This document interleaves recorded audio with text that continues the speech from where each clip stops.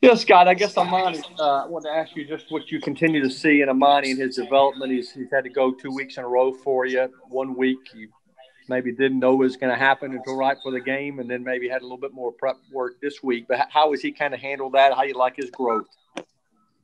Yeah, well, the good thing about Amani Jim is that he's always preparing like he's going to be, starting. So it's not even a surprise, you know what I mean? So he was prepared. And, again, he's been able to do some good things, getting his hand on some balls and, being good against the passing game. And then also just keeping improving on the against the run and, playing multiple positions for us and doing some things has been good. So, like his preparation and just continue to make plays when he has the opportunity to. And KB has talked a lot about maybe interceptions, hopefully coming in bunches. He gets his first one on Sunday. You and him, and I guess everybody hoping that's maybe a sign of things to come.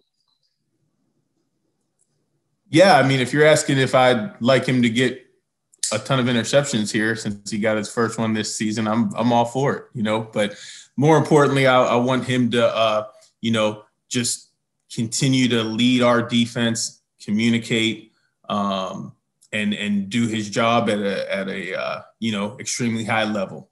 And he does that. I'm sure all the other stuff will come. And last from me, when you're preparing to face a guy like Aaron Rodgers, these guys have all seen him play.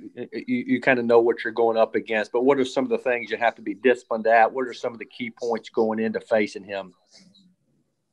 Well, it's exciting. It's an exciting opportunity, to be honest. And I know the guys in the DB room are looking forward to it. The quarterback who's playing at an elite level for a long time, and so we're looking forward to the opportunity to go up against them and to be able to compete for 60 minutes or however much longer it is. But it's going to take obviously great attention to detail, great preparation, and then doing our job on Sunday. But it starts with the preparation that's already begun. John, I saw you jump in here. Do you have a question?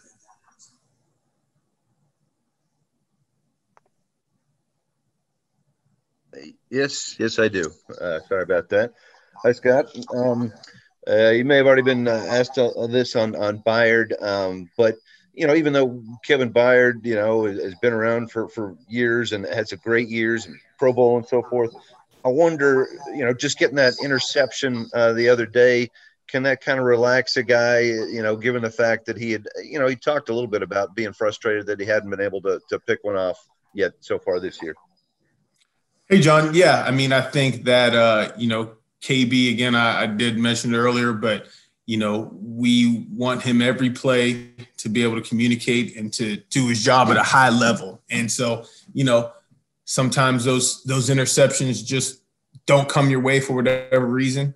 But, him being able to tackle, him being able to play man-to-man on these elite tight ends that we face week in and week out, that's what we work on. And then obviously when those opportunities do come that we get our hands on the ball, we want to make those plays. And I know Kevin, does a lot of extra stuff with ball skills and all that type of stuff. So he wants that for himself and works hard to prepare for those opportunities. And, you saw that pay off the other day. But, so that answers your question.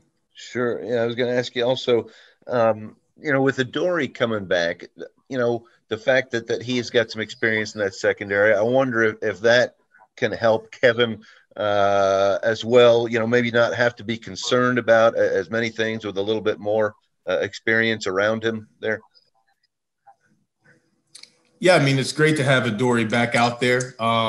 There's been a comfort level that he's been out there with us for the past couple seasons. So it's always good to get a guy that does have that experience back out there.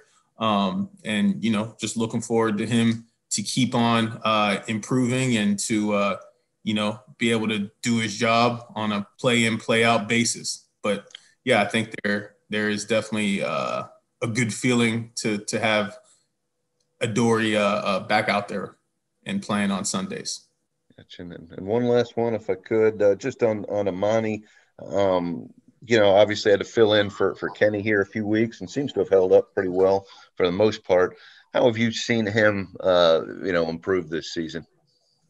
Yeah, I think, obviously as a rookie, guys come in and, throw a lot on their plate as a rookie. And sometimes, Amani did a good job of, taking it all in, but, it's still just trying to do his job, and really not worried about maybe the whole entire picture of our defense. And so, taking that next step in the year two, trying to make sure that he can, take command back there, communicate, get everybody lined up, and really be the type of safety that we want to be. And so there's been improvement in that area. He can obviously still improve there. There's been improvement in the ball production, which you can see in some of his opportunities that he's gotten his hands on balls. But, there's still some things we can improve there. And then obviously, run game, coming in and tackling and being able to, do things there in the run game. So, there's definitely been improvement and there's still some things that we can obviously still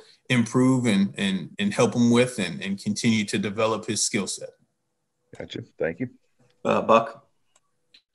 I apologize if I've got a redundant one for you, Coach. I just jumped over. No problem. Kevin Byard seemed to have one of his better games this season. I know Pro Football Focus grades aren't everything, but just by the numbers and just kind of watching it back, looked like he held up really, really soundly in coverage. What you kind of see from him on Sunday? Yeah, I mean, it honestly was a culmination of everything he did during the week. His preparation, prepared well to play man coverage. He prepared well to communicate our defense and prepare well to know what their offense was doing. And you could see that on Sunday. And that's no different than really what he does every week, Buck. He's consistently comes to work every day and does that stuff. I know, getting the interception or everything, everybody looks at that. But, obviously he was able to play good man-to-man and, tackle well and communicate well. And he was also able to get his hands on some balls. So, sorry, I didn't mean to interrupt you there. As a safety, how much more, I guess, taxing is it to play in man coverage at that position, and what kind of makes Byard unique in his ability to hold up well in man coverage, or is that something that makes him unique? Yeah, I think, in today's NFL, there's a lot that safeties are needed to do, right? They're needed to, be able to come up in the run game and tackle. But then there are these tight ends that are coming from college that, are playing a lot of detached football and these passing offenses in college. And so they're half tight end, half wide receiver. And so now we're having to play these guys man to man. And you can see that week in, week out with the guys that we have to go up against. And, just really proud of Kevin. Every week he takes on the challenge of guarding these guys just takes it on every week. And so it's definitely something that he works at all the time, along with Kenny. Kenny also takes on that challenge of playing these, tight ends, man-to-man, being in the box, all that type of stuff. So, guys just continually prepare to do that. These man-to-man tight ends, these tight ends that are detached and all that type of stuff. And, they prepare every week and hopefully we'll continue to be able to be successful against them. Maybe it's just because they're asked to do so much. The tight ends are in the modern day NFL, but it seems like that position in particular, there's been such a crazy evolution with the kind of athletes that are playing there. Has that kind of been your observation over the course of your time in the league, or is it just, there's one every week that we see, we just gotta match up with them as it comes? Yeah, Buck, I actually have an interesting perspective on that because I coached tight ends in college for 7 seasons. So, yeah, definitely there's been a big evolution in the tight end, from college, and then that's obviously gone up to the NFL. 12, 15 years ago, that guy had his hand in the ground, 85% of the game. On third down, may bring in another wide receiver, so you're in a different personnel group. But nowadays, these tight ends are flexed. They're in line. They're moving around. They're doing just about everything. Shoot, they're taking handoffs, right? Hawkinson took a handoff on jet sweep last week. So yeah, you're absolutely right. The evolution of the tight end has changed drastically. And so it's made us as safeties have to be able to defend these guys and to be able to defend a skill set that